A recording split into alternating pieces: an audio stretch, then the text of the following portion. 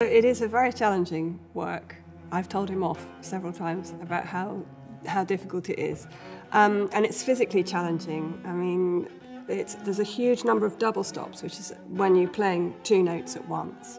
And of course, they both have to sound beautiful and expressive. But because this piece is so physical, I thought I needed some help. So I got in touch with a personal trainer. And I mean, I'm not really a fitness person. I swim occasionally. I used to run. But mostly I just walk my dogs. So I found this fabulous guy who came to my house for sort of 10 sessions and gave me core strength exercises and arm exercises, which I'm doing every day, in the hope that I can actually get through it. So the first time Anthony came, he was a bit taken aback.